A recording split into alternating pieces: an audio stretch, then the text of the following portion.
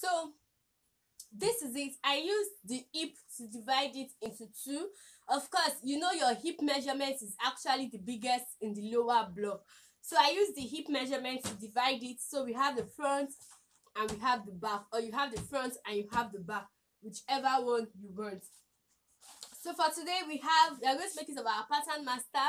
So our pattern master is very flexible and is available at our store, so you can order for yours. So your pattern paper, your tape measure, your pen, and of course your pair of scissors. Okay, now this is our waist measurement. This is our waist. So we are going to mark our waist measurement. So our waist measurement is 7.5 inches. So I'm going to mark it this way. So I'll be marking the front and the back together. Okay, that is the two sides together. So I'll come this way.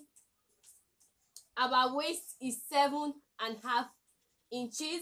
So we said our waist to our hip is what? 9 inches. Don't forget we said that in the measurement. Waist to hip 9 inches. So you mark it at this point. Waist to hip 9 inches. Waist to under the butt, that is under the bottom, we said waist to under the bottom was 10 inches. So I'm going to add half inch. So we have 10.5. Waist to under the bottom, 10.5 inches. Waist to under the bottom, 10.5 inches. So the next one we are going to take note of is our skirt length. Of course, you need your skirt length. So my pattern paper, the length of my pattern paper is equal to the length of my skirt. So I might not have to rule that. So I'll just connect the lines together. So you can join us for training. I'm going to put down the details down below. Drop your comments, your questions, okay? So always label it so you won't forget. This is the waist. This is the waist to hip, waist to under the bottom, okay?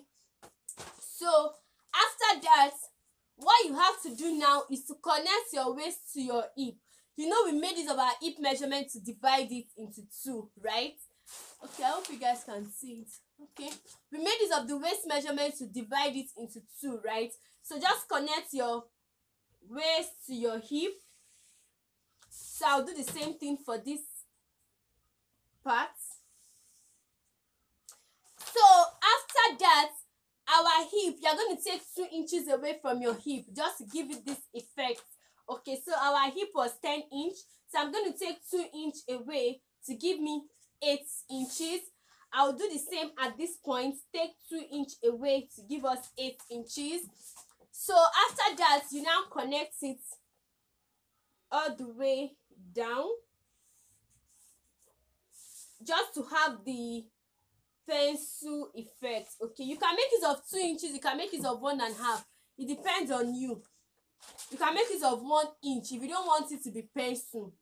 It depends on what you actually want to derive. Okay, so having done that, you're going to come down to your waist measurement. At your waist measurement, you mark half inch. Waist measurement, you mark half inch. At your waist measurement, you mark half inch. So you just take it away. You guys should be familiar with this. It's just like your pattern for your basic skirt. So you take away your half inch. Okay, I hope you guys can see it. So I think it's close this way. So after that, what we just did now is to take our waist measurement, hip measurements, take away your 2 inch or your 1.5, depends on how pencil you want it to be. Take away your half inch on both sides. So that is just what we've done so far. So the next thing you have to do now is to come down with 2 inch. Of course, you don't want to pad your hip. You don't want to pad it to your hip point exactly. So just come down with 2 inch. Come down with 2 inch. Just to give it ease around your hip region. Just to have that ease around your hip region. So this is our front. Let me label it. This is the front and this is the back. So we have back and we have front. So for the width of the front, we said our width for the front was 5 inches. I hope you guys can take note of your measurements. And we said for the width of the back is 5.5 inches because my bum bum is too big. So we have 5.5 inches. So the width for the front 5 inches, the width for the back 5.5 inches. So the next thing we have to do now is to mark our hip pad length. Okay, our hip pad length was 12 inches. Don't forget our measurements. The hip pad length was 12 inches. So I'm going to add extra 1 inch. So we have 13 inches. So you mark it all the way down. 13 inches hip pad length. Okay, so it depends on what you have for yours. So this is my hip pad length. So I'm going to label it hip length, hip pad length, hip pad length. Okay, if you don't label your pattern, by the time you are done you'll be confused. So we've labeled it already, so we can see what we are dealing with. Now for me, I love to make use of freehand because it gives us, you can play around it. Okay, so just use dotted lines, connect it with this your 5 inch. This is what we want to achieve, and then you have to bring it to this your hip measurement. Okay, this is the measurement for the front, so just play around it. This is what you actually want to achieve. Okay, so you can just connect from these 2 inches, connect it to your 5 inch, and then you bring it to where you have this your line. So when you've done that, you can now make use of your pattern master just to give it that perfect round shape. Okay, just to straighten it up, give it that perfect round shape. But if your freehand is straight, then you are good to go. That place shouldn't be sharp like that. So this is what we have for the front basically. So for the back, you are going to measure this point because you actually want it to be equal.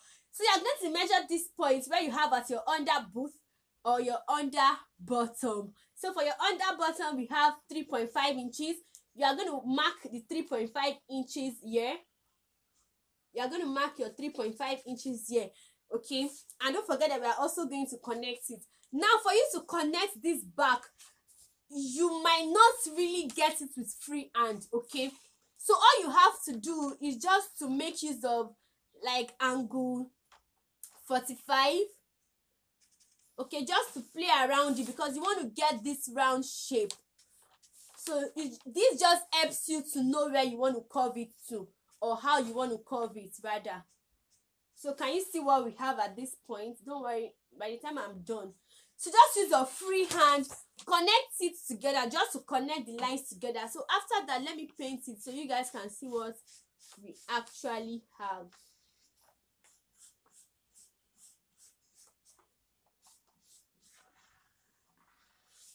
So for the back, can you see that the back has this loop at the back because of the buttons? Okay, so for people that have a bigger buttons, this your loop is going to come out very well, and people like us that have a very big one, our own is going to come out small. So let's label it because basically this is what we are going to be needing. This is what you need. You don't need all these parts. Okay, so it's good you label it, so when you cut that, you can easily identify. This becomes our side. Okay, this becomes our hip. We have under the bottom or under your hip, you have your hip length. Always label. This is for the back, this is the front, this is our side, our hip, under the boot, hip pad length. Okay, so now I'm going to cut this out, and after cutting this out, you guys will see the shape of what we are actually dealing with. When you are cutting, please be careful at this point. Okay, just follow it and don't give it like a pointed shape. Just follow it carefully. Okay, so let me cut it out and show you guys. So after cutting it out, let me show you guys what it looks like. So by the time, assuming you didn't label it, you are going to find it difficult to know where you are going to join to the body, where you are going to join to the sides. So that's why I said it's very important for you to know. So this, you are going to cut this in 2 pieces, okay, for the 2 front, and you cut this for the 2 back. No, like this. You have this already. So this is what you have already. You are padding the hip rather, so you don't need any 2 piece or whatever. This is what you have. This is what you need already. So I'm sorry about that. So this is it. Let me show you guys. So don't forget to tell your friends, share this video, share our channel, join us for training. I'll see you guys in my next video. Don't forget to follow us to be able to watch all the series of this hip pad video. So I'll see you guys in my next video. Bye.